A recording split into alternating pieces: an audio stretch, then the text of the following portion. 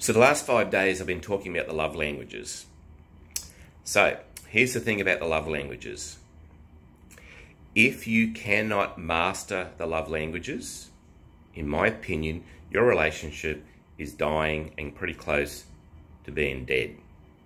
That's my opinion. That's what I've seen over 19 years of working in this field. Now, conversely, it doesn't mean that if you can nail the love languages and actively do them, doesn't mean that you're going to live happily ever after. That's not how it works. However, what I can say to you, that if you're in a relationship where both people in the relationship are actively living out the love languages, actively showing appreciation and affection to their partner, their spouse, using their partners or spouses' love languages, you will have a really great relationship. It will over time, it will become very loving and satisfying.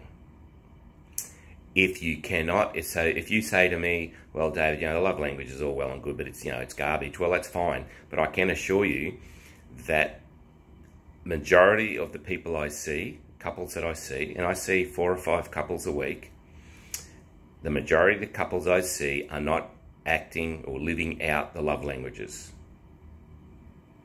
Because the way they try and show love to the other is a way that actually pushes the other person away. The only way you can draw someone to you is to show them love and affection in their love language. That's the only way it can work long term.